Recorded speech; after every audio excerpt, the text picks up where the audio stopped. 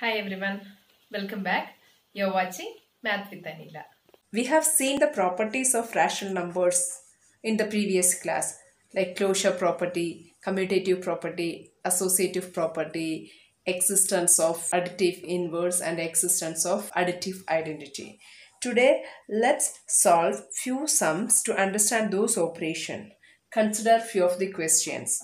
Consider the first question, 6 by 11 plus minus 9 by 11.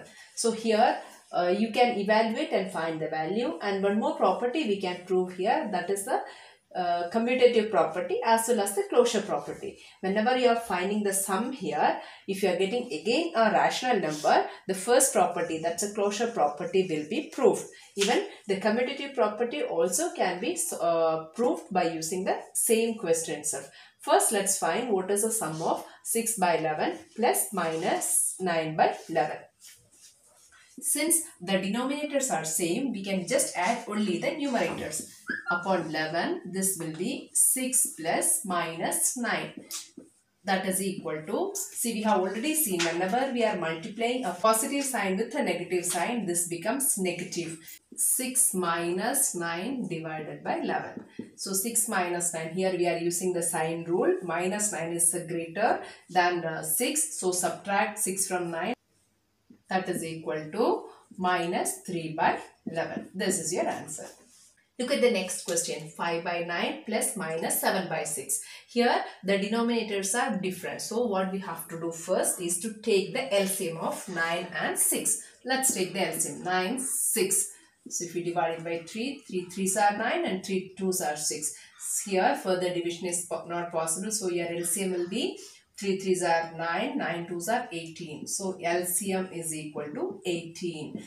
Now we have to make both the fractions with the same denominators. Let's see how to do it. That's equal to 5 by 9 into 18 by 18 plus minus 7 by 6 into 18 by 18.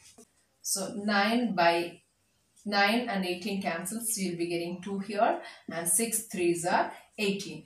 Now let's write it. 5 2s are 10, 10 by 18 plus minus 7 into 3 divided by 18. That is equal to 10 by 18 minus 21 by 18. Here minus into plus is minus. So here the denominators are same. Just do the subtraction. That is 10 minus 21 divided by 18. That is equal to 10 minus 21. Difference between 10 and 21 is 11. And the greater number is 21. So this will be minus 11 divided by 18. This is your answer. See the third question, 4 plus 3 by minus 5. 4 is a rational number, and here the denominator of this 4 is 1. So we can write this question as 4 by 1 plus 3 by minus 5 can be written as minus 3 by 5. Now we have to take the LCM. The LCM of 1 and 5 is 5, that we know. 4 5s are 20 plus minus 3. Now that's equal to 20 plus into minus is minus, 3 divided by 5. It's equal to 17 by 5. Here the greater number is 20 and we are subtracting 3 from 20. You get 17, and 17 by 5 will be your answer. We can convert this into mixed fraction. That will be, how to convert into mixed fraction? Just you have to divide, normal division you have to do. 5 3s are 15. The remainder is 2. So your answer will be 3 2 by 5. Look at this question. Here we have 4 terms and the denominators are also different. So what we need to do is, the first thing, we have to take the LCM of all these terms. Only 7 and 9 are there. So we'll take the LCM. We'll get this as, so 7 9s are 63 will be your LCM. So LCM is equal to 63. The same way we have to make the denominator same. What you have to do is 3 by 7 into 63 by 63 plus minus 4 by 9 into 63 by 63 plus minus 11 by 7 into 63 by 63 plus 7 by 9 into 63 by 63. Here, cancel with the 7 with the 63. You will get this as 9. And this will be 7. This will be again 9. And this will be 7. Multiply and write it. 3 9s are 27 by 63. Then plus into minus is minus. 4 7s are 28 by 63. Again plus into minus is minus. 99 by 63.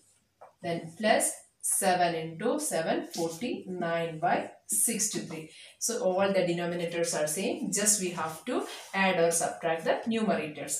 Let's write it. So this will be upon 63, 27 minus 28 minus 99 plus 49.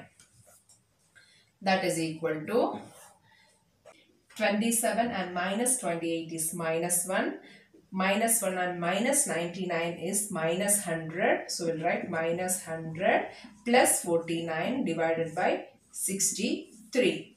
Now that's equal to minus 100 and plus 49 will be minus 51 divided by 63. This is your final answer. Now you can solve these questions and find the answer. Let's meet in the next class. Thank you.